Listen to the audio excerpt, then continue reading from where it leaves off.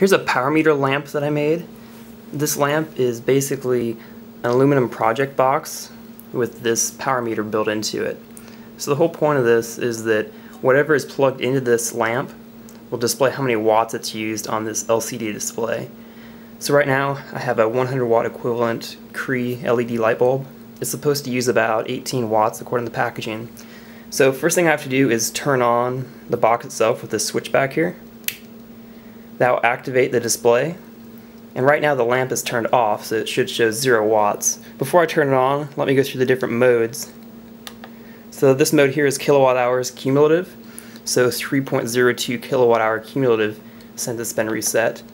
Amps, volts, how many hours it's been powered on, and then back to watts, which I find to be the most interesting metric on here.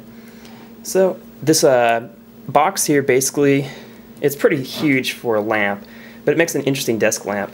So on each end, it has an aluminum plate that holds the two halves together.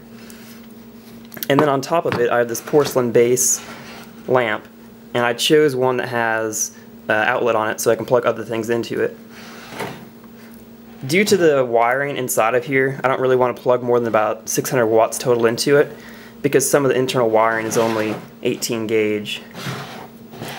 So to turn the lamp on, you pulled the string, and according to the packaging it's at 18 watts, and look at that, right on 18 watts is how much this is using. So that works pretty well.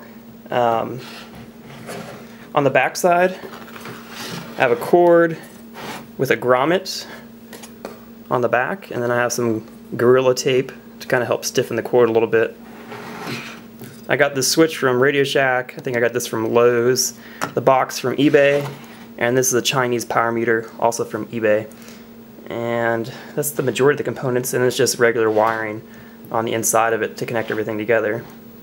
I do have the box grounded through this grounding port right here.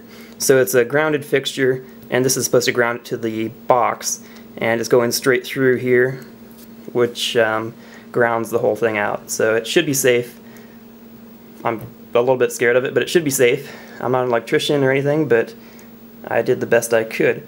So the next thing I'll do here is I'll plug in this cord here, and now it's gone up to 28 watts because what I have is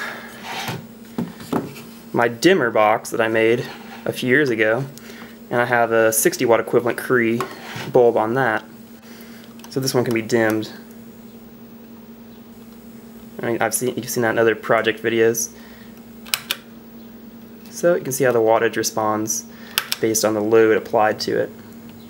So it's a pretty neat little project.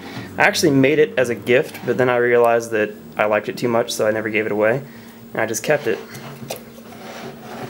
So that is that box. This didn't cost very much, maybe $5 on eBay. It's rated to something ridiculous like 50 amps, but I sure wouldn't trust it to that. So anyway, there's that project.